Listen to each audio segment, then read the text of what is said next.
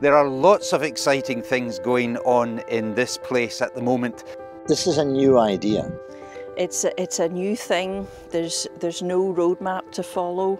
Future congregations will not necessarily have church buildings as we know them.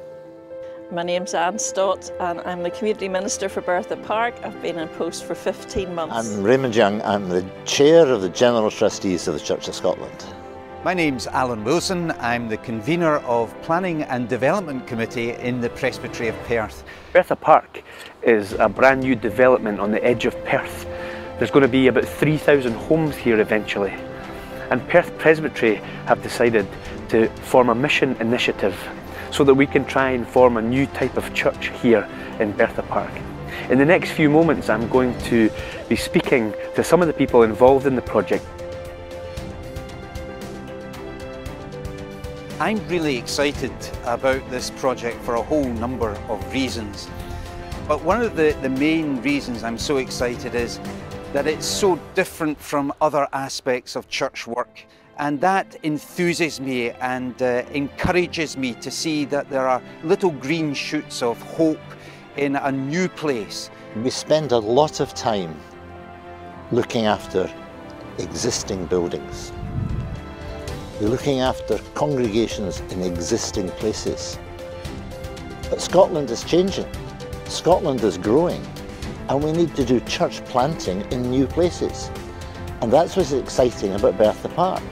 This is a huge opportunity which doesn't come very often to actually talk about what does a church look like in a new area in the 21st century.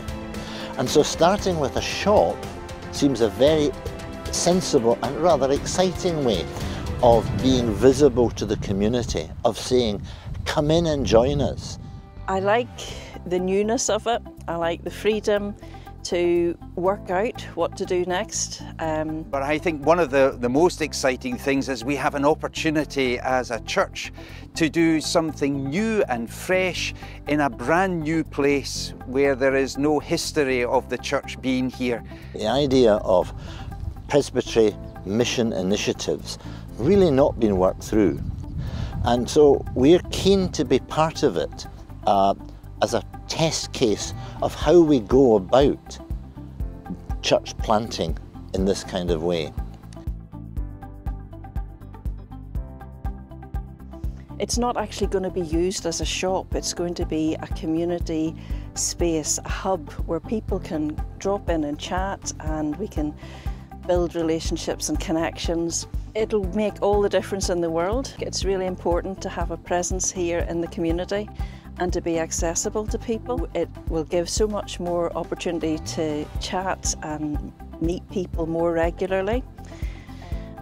So having the shop will make a tremendous difference. For the community as well, it's the chance to have a community space, because at the moment there is no community space. There is nowhere for people to get together. And I have been in touch with about a dozen council services and charities, and they are all very keen to use the space in some way to support and serve the community as well.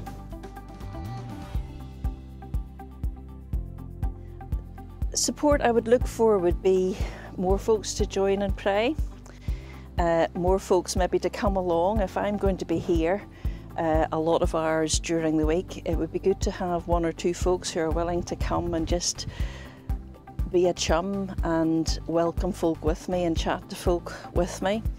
And eventually I would hope that some folk would feel a call to come alongside and be part of the team here. So we're doing this as a pilot. Don't tell any other presbytery, because if they come to us, we'll have to say, we don't know how to finance it from now on. But this one, we want to get this one going and see how it works. And therefore we're prepared to fund the capital cost of buying the shop and kitting it out. At this point in time, we're asking the presbytery to fund either directly or through congregations the soft furnishings, the white goods to make this a reality. This premises behind me needs to be kitted out to make it a warm, welcoming, inclusive place for everyone in Bertha Park. And so we do need further financial assistance. We're grateful to every congregation within the Presbytery who is already financially giving to this project through the giving of their presbytery dues. But we are inviting congregations to reflect on this a little bit more and to think a little bit about what more could be done in this project. If this is a presbytery initiative, then we think in the future presbyteries are going to have to find more money from within the presbytery area. And maybe that's a good thing as we move into larger presbyteries, whereby congregations who have more cash than others can invest in the future mission within that presbytery. And I'm asking that everyone may go back to their own Kirk sessions and as individuals and as congregations to consider adopting Bertha Park as part of your mission plan. In the same way as perhaps you support Tier Fund or Christian Aid, in the same way as you support your local missionary partners, at this stage we're looking for all types of support, including financial support. And when it comes to the financial sides, we're looking for all things, whether it's small gifts or large gifts. But in due course, we will be maybe asking those congregations with a little bit more to consider investing in this church in the future. But watch this space later on.